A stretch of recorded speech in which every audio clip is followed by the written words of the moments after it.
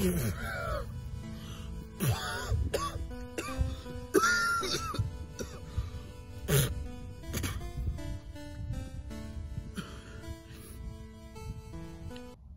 need some milk.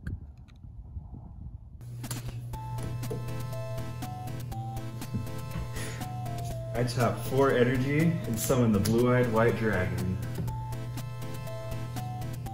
This game's stupid. No, come on, you just gotta get into it. I'm gonna get a drink. What do you want? Blue raspberry slushy with nerds though. We have milk. I guess that works. Okay.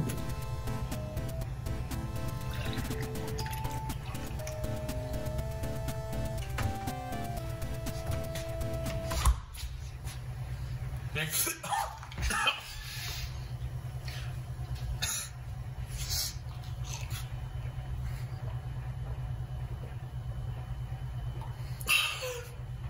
Thanks, man.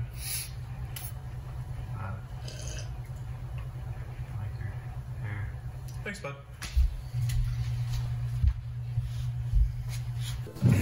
Alright, so, give me the rundown. What'd I miss? I mean, you've been dead for a year. A year? Gosh, a year, man. You know, the last thing I remember was a new Spider-Man game was about to come out. How was that?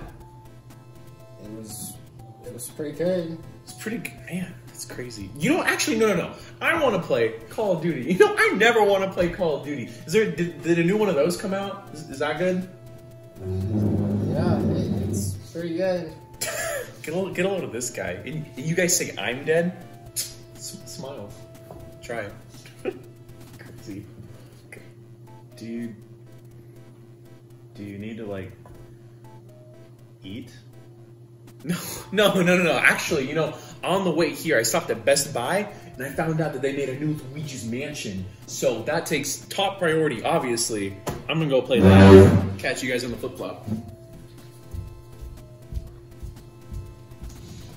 Are you gonna tell him that we sold all of his games?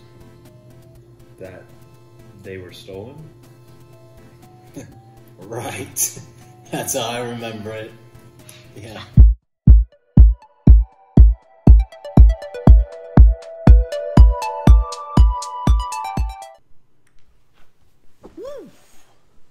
I'm back. Miss me? Thoka, where the heck have you been? I mean, you didn't write, you didn't call, you didn't make videos for like so long. Like, why? Yeah. We missed you. Where the heck have you been for 15 months? And what the heck happened to you? That ought to shut him up. One of my favorite game series of all time is Resident Evil. I love the dark and eerie atmosphere, I love the creepy enemies, and I love the story and exploration. Now that's only relevant because today's game is Luigi's Mansion 3, which is basically just a Nintendo-ized Resident Evil, except in a more colorful and cute way, and more of an emphasis on exploration. Now, I just want to play a Nintendo-ized Call of Duty. Oh wait, Splatoon! You know, actually, Splatoon is nothing like... Let's play. Mario, Peach, the Toads, and some other guy have been invited to a hotel. I haven't the faintest idea how they were able to decipher that from this. Maybe I'm just bad at reading, but those are just straight up scribbles. This entire first cutscene is incredibly charming. I don't know what it is about game characters doing normal things, but it always warms my heart. I swear, if Breath of the Wild 2 starts with Zelda and Link making dinner together, my heart will melt. A boy can dream.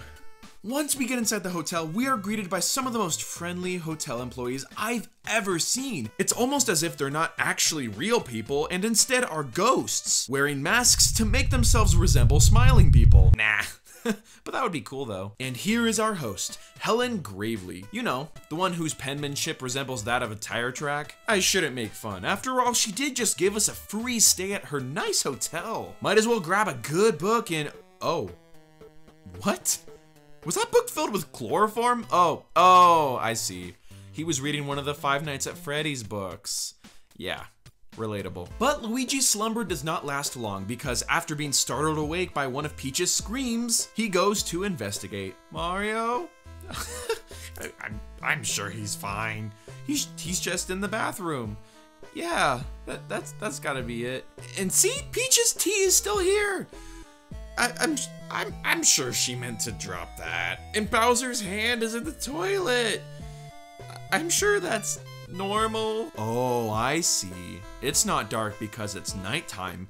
It's dark because magic. Okay. Oh, look, it's Helen. Maybe she can. Oh, she's a ghost! And she immediately starts telling Luigi about her plan to get him and the gang trapped in the hotel. There is someone I truly adore. He's the inspiration for some of my greatest ideas. It's Bowser. Oh, yeah, that's right. Bowser is to Mario as King Boo is to Luigi. And diabetes is to Guy Fieri. What do I mean by vengeance? Well, I'd assume it has something to do with the 3 in the title, but you're welcome to surprise me. I'm going to trap you and your friends in flames? What the? Oh, frame. I actually thought it said flames for a second. Frames aren't that bad by comparison. But before King Boo can exact his revenge, Luigi makes like yesterday's used socks and throws himself down the laundry chute. Soon after that, he conveniently finds the poltergust in the hood of a random car. Now this is where the real game begins. Now I'm free to explore the hotel and suck up all the secrets out of every inch.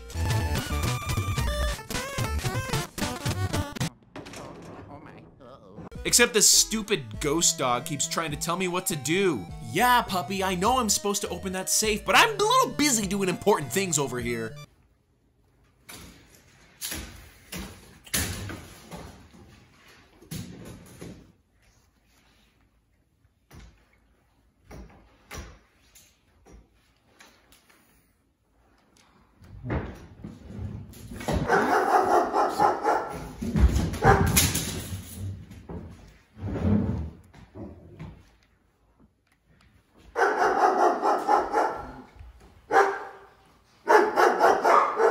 Shut up.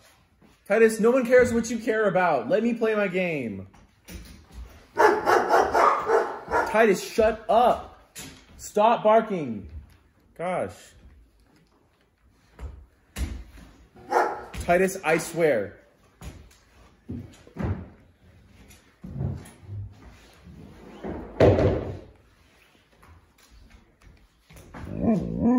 Titus, stop barking. No. Let me play my game, okay? What could be so important that you have to go barking? Why? Stop. Please. Just hush up. Not long after, you get to fight your first ghosts. The ghosts are by far the best part of the game, aside from all the exploring. Every ghost, no matter how insignificant, has such a big personality, and fighting them is super fun. Finding ways to stun them, either with a flashlight or finding a way around some sort of shield, and then sucking them up is just so satisfying. But new to Luigi's Mansion 3 is the ability to slam ghosts around as you suck them up. It's super charming. Oh gosh, that's pretty violent. Luigi, what are you doing? Stop! Luigi has no remorse. All of these ghosts will pay. Feel the wrath of Great Mario. Even baby ghosts cannot escape his terror. Who you gonna call? Child Protective Services! And the Oscar for Best Original Joke in a YouTube Short goes to Tom's Cock, aka Thoka. Wow. Oh my. Wow. Thank you so much. Wow. You know, thank you. Wow.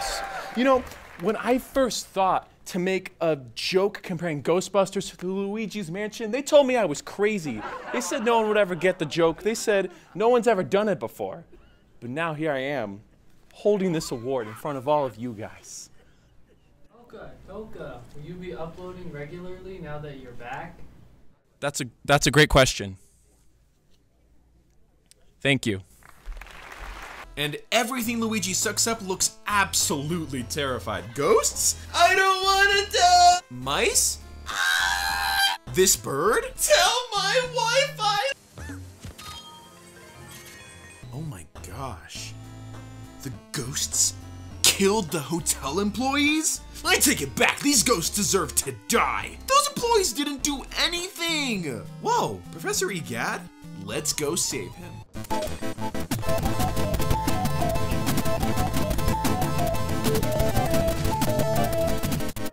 Alright, now let's go save him. Once you save Professor Egad, who is the scientist that made the poltergeist, he asks Luigi to help him escape. But Luigi tells him that he will not leave without his brother and friends, to which Egad replies, Egad is an interesting guy. First of all, he walks like Sonic the Hedgehog after first discovering his sonic speed. Rolling around at the speed of sound. And he laughs at Luigi when he gets scared. Take it back! And even though he's a genius that invented a machine that can capture ghosts as well as a light that turns paintings into real life objects, apparently he can't fix a functional elevator with a few missing buttons. So it's up to Luigi to find the buttons. Are you sure, Egad? Are you really sure you can't just make new buttons or something? I mean, he makes up for his incompetence by making even more cool gadgets like the virtual boy. Wait a second.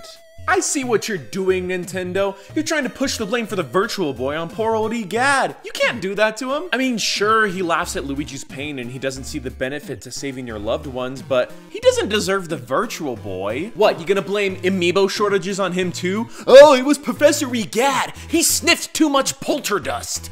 Shameful, Nintendo. It's a state-of-the-art virtual reality device fitted with a fancy red screen.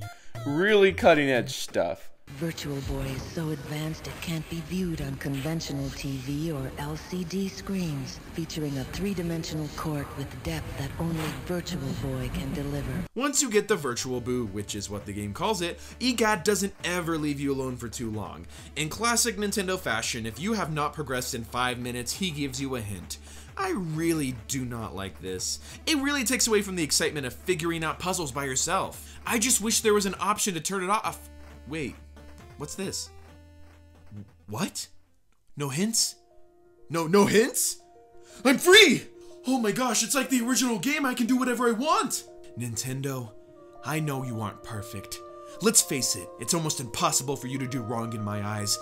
And you've made some pretty bad mistakes. I won't pretend like Mario and the Zelda CDI games never happened. I won't ever forget Animal Crossing Amiibo Festival. And honestly, I don't really like Super Mario Galaxy 2. It just feels like a fan-made mod of the first game. I don't know why people like it. But this, giving us an option to turn off hand-holding in Luigi's Mansion 3, by George, if you've ever done anything right, it is this. The last new addition I wanted to talk about is Gooigi, who is a jelly version of Luigi that can be summoned at any time to solve problems. He's just as charming and innocent as Luigi.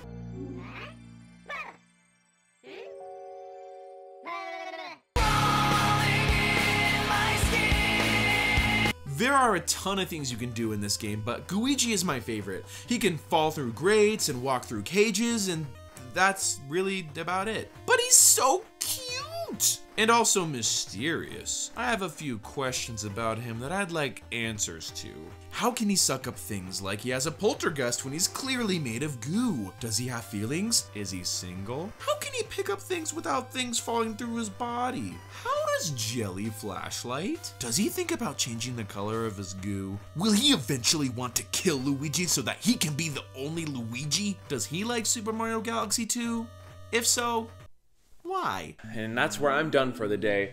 I only covered the game up to the 5th floor because I didn't want to spoil anything for you guys, because the game is really awesome and definitely worth checking out. And everything above the 5th floor is like theme floors, like the garden floor, like a night floor, and like a movie floor. It's really cool stuff.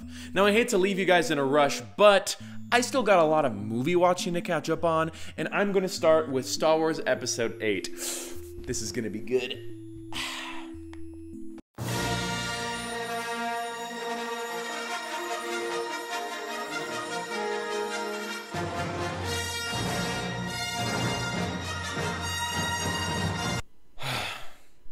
Dang it.